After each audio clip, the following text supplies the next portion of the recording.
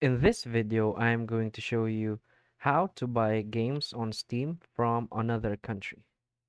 So please watch the video until the end and follow this tutorial step by step to avoid making mistakes.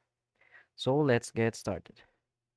So first we want to open our Steam, and from here I'm going to show you an example.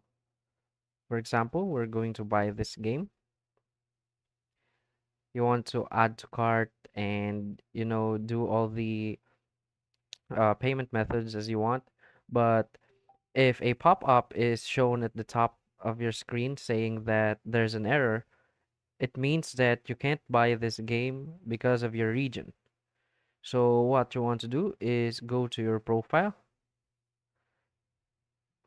and from here you want to change your location or country. You want to select a country that supports the game. So you want to do that. After you have changed your region and it still doesn't work, you still get an error and you still can't buy the game, what you want to do is to go use a VPN. There are lots of free VPNs. I'm not going to name them because there's very many VPNs out there.